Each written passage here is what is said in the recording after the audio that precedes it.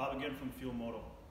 Just want to have a quick conversation about the new high roller in our street Outlaw mufflers. There's been some confusion about what's going on in the baffle with this tuning insert that we're using. Now, it's a full-length louvered baffle core.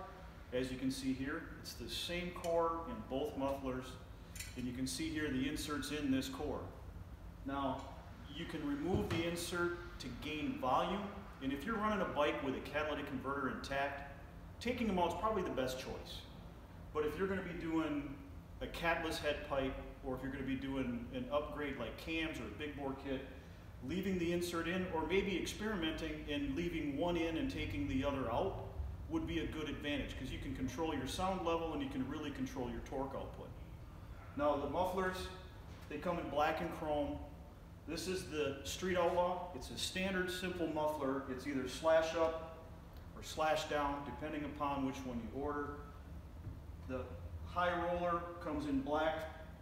You can utilize a black hard coat anodized end cap or the chrome. You can mount them slash down, you can mount them slash up. Real easy to work with, but the big thing that we really wanted everybody to understand is about this insert. It's 3 Allen bolts that hold it in, so it's easy to take out, easy to reinstall. It's kind of what Jamie would call a sub-baffle. It just does a really good job to maintain the back pressures that these Milwaukee 8s need to really get the torque to come on early and hang on for a long time.